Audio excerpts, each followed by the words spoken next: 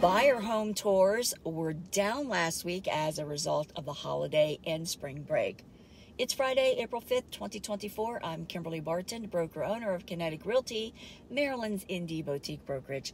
This is the weekly Market Minute. New inventory was also down last week due to the nexus. 1,217 homes are coming soon, rising this report. 1,440 homes hit the market, falling again this week, 17.91%. 548 went under contract, down 38.8% this report. 825 moved to pending, falling again this week, 26.9%.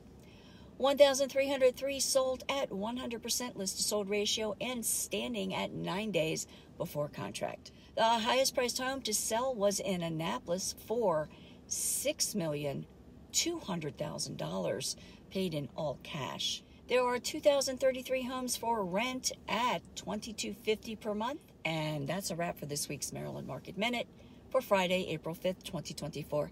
Thanks so much for tuning in. Enjoy your weekend. Stay safe, and I'll see you next week.